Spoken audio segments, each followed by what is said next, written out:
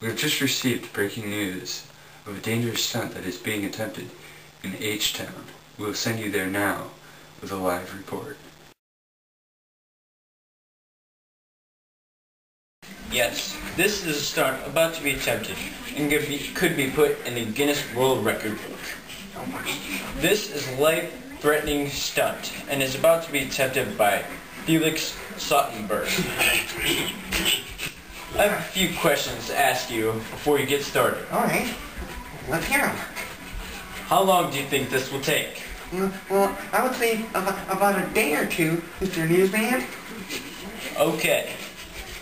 Have you ever attempted such a dangerous stunt before? No, nothing this life-threatening. You may get started on the Jumbo Tootsie Pop. Alright. 1, 2, 3, 4, 5.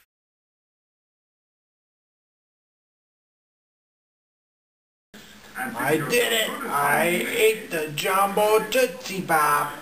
That's right, you saw it live. You saw Felix finish off that Jumbo Tootsie Pop. Now we'll send it back to the news desk for sports.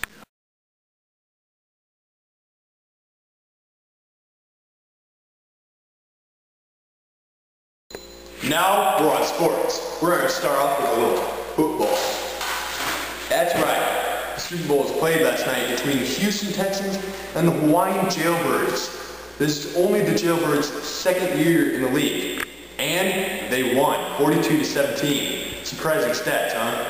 They were led offensively by former Atlanta Falcons quarterback Michael Vick and former Miami running back Ricky Williams. They were also led defensively by former Tennessee Titans and Dallas Cowboys cornerback Pac-Man Jones. In other sports news, Alvin Cox won the World Championship ping pong. And that's all for sports.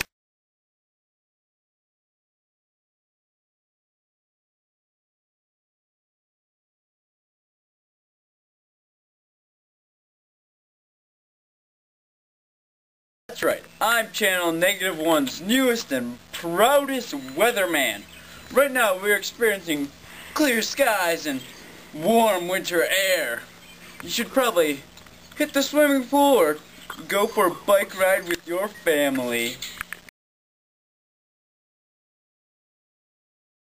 When life gives you bananas, who cares? This video is sponsored by Jumbo Tootsie Pops. When life gives you Jumbo Tootsie Pops, lick 'em. Also sponsored by absolutely nothing.